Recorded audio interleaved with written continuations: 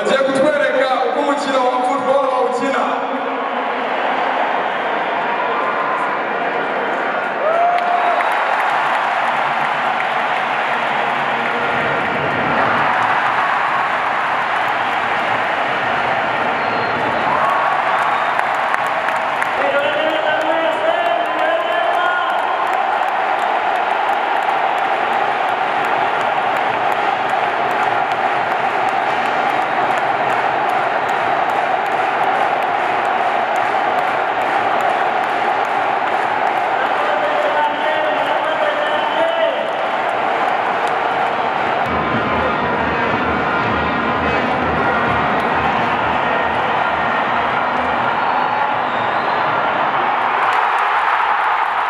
Choice Live. Yes, tuhaye ikaze kuri The Choice Live nk'ibisanzwe rero ni Babu Rwanda rizere yuko mumeze neza nanjye meze neza. The Choice muri rusange tumeze neza kabisa.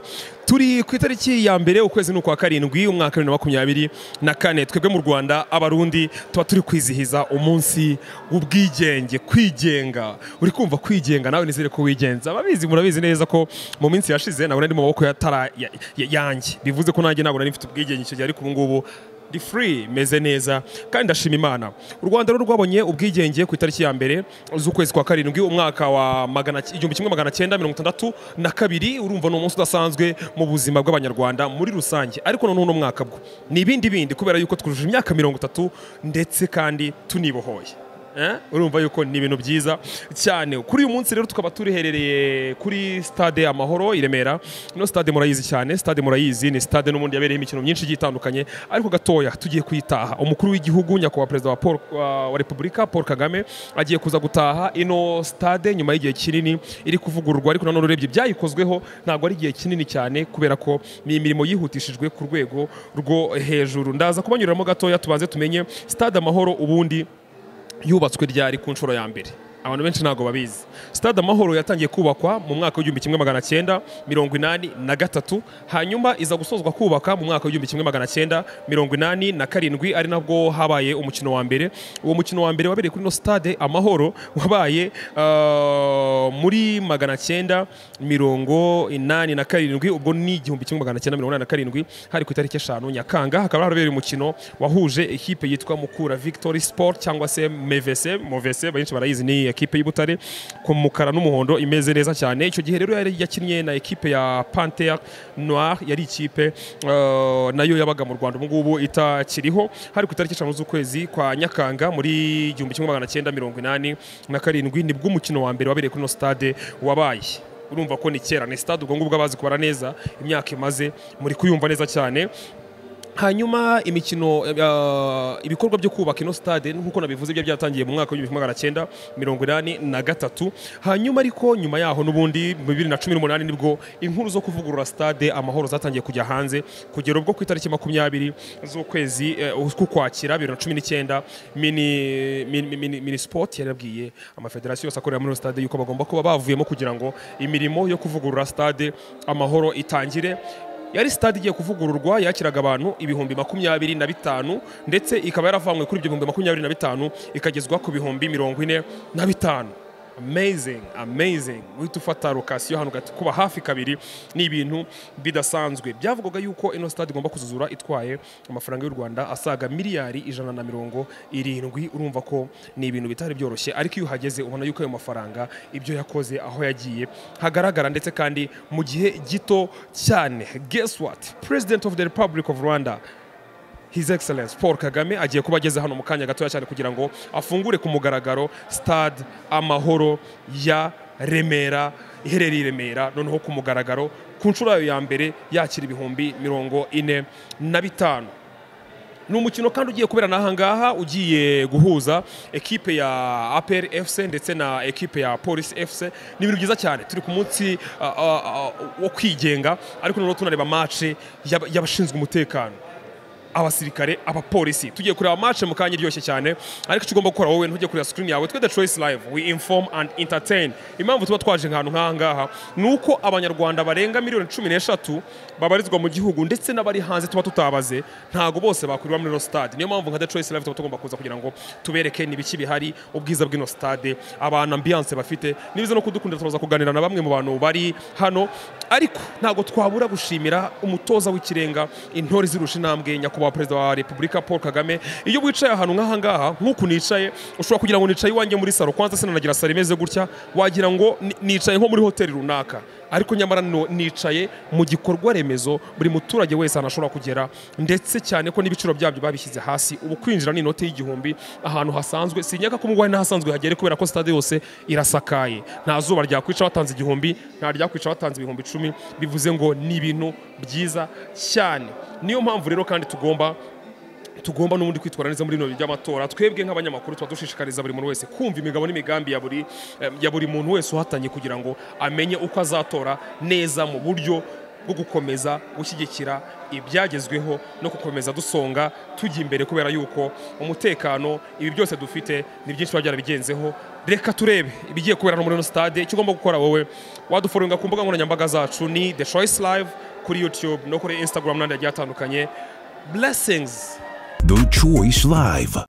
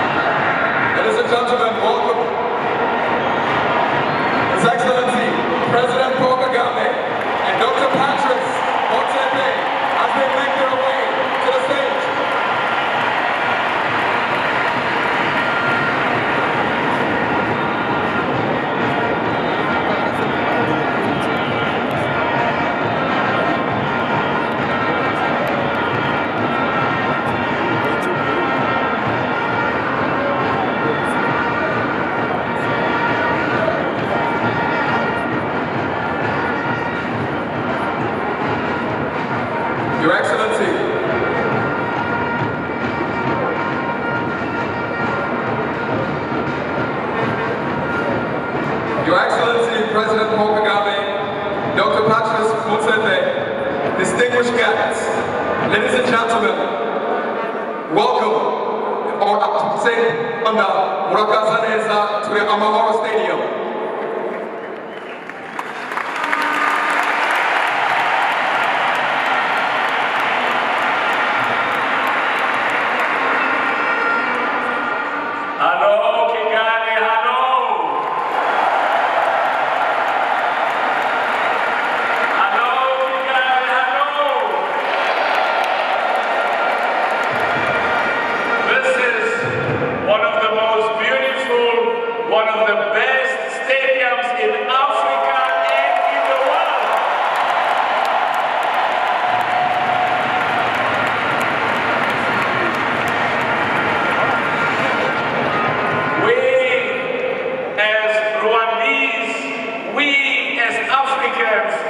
Should be so proud and thank our president for his leadership and building the best stadium.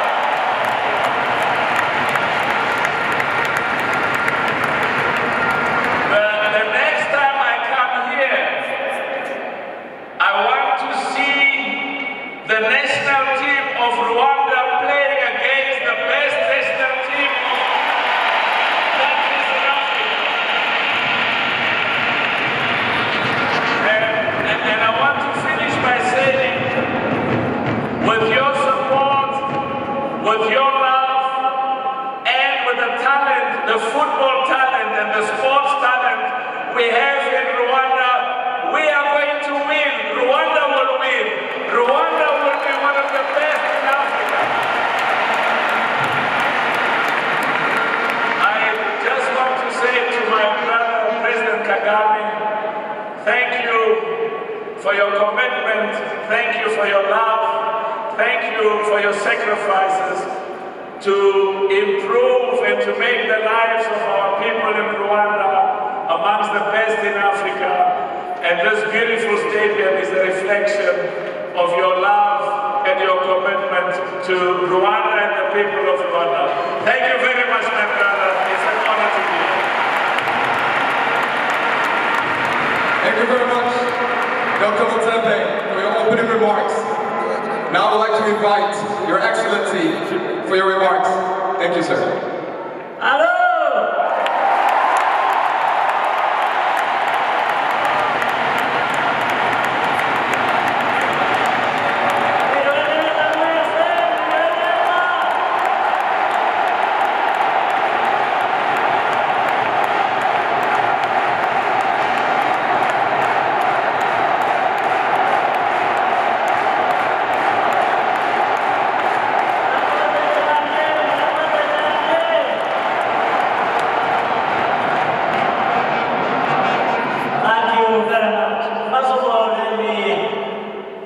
Thank the President of CAF, my brother, Patrice Mosebe, for, together with another brother, friend, President of FIFA, Gianni Infantino, the two inspired us to put up a good sporting facility for football like this one.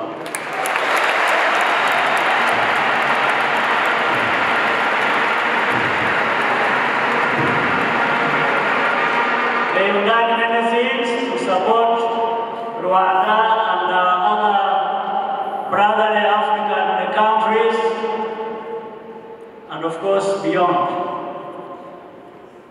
to raise a kind of football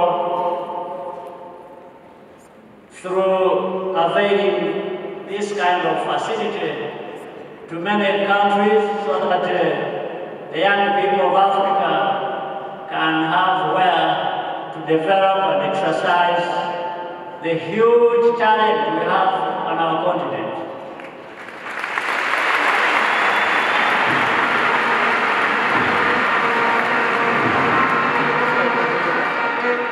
In fact, this will lead to more retention of our best talent escorting them all the time. But people will still remain free to go wherever they want to be, but they can also look to home for such retention and development of what they want to do. So, Patrice, and all of you, I want to thank you for this day, a great day for us, for Rwanda, and for football, and we will do even more and try to do better.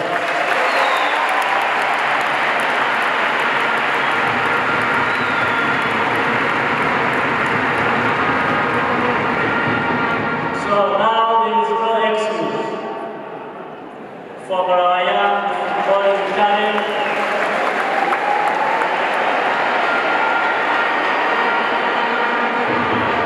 You have to work hard, you have to work smart, and let's be counted among the best on our continent.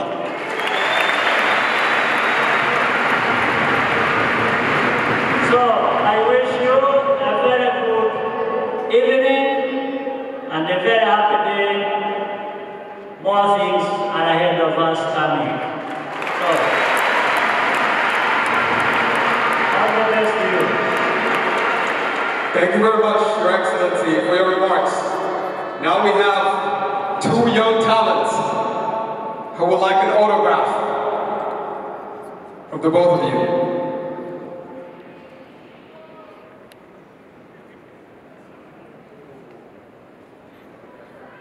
Let's clap our hands for the young talent.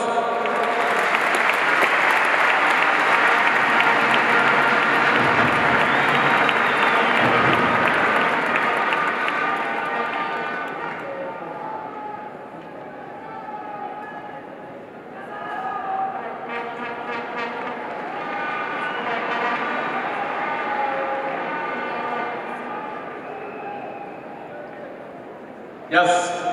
Now we're moving to the most exciting part of the event, right after the picture.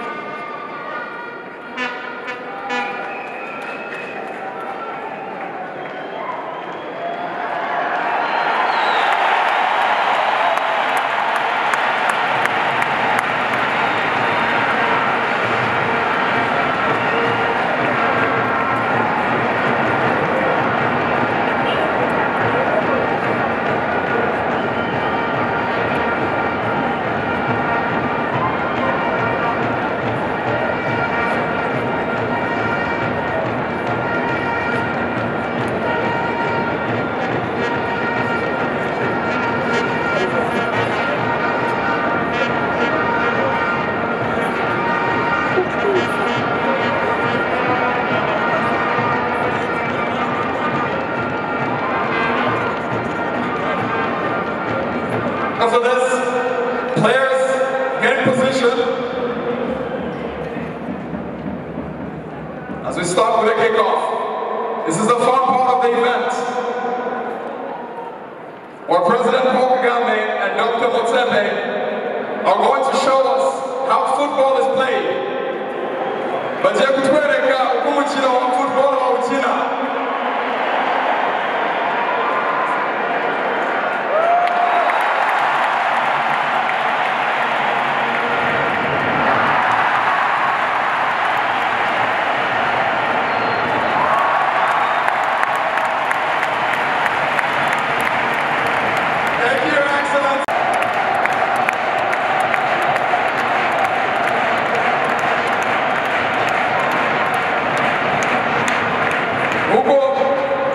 Dr. Motsembe yabidusubiriyemo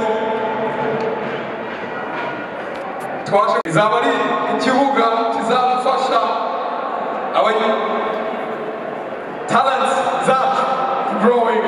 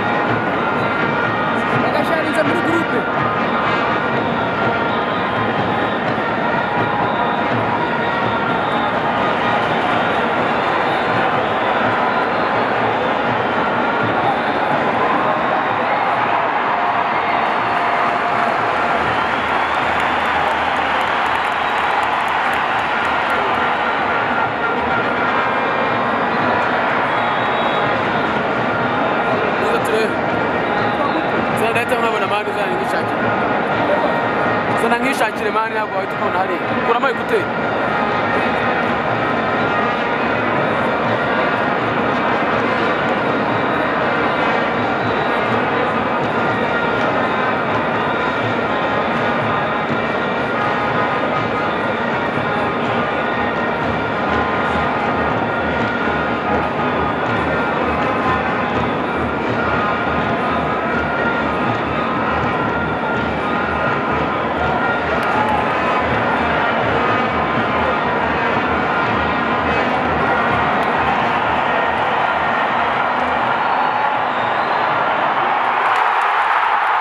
The Choice Live.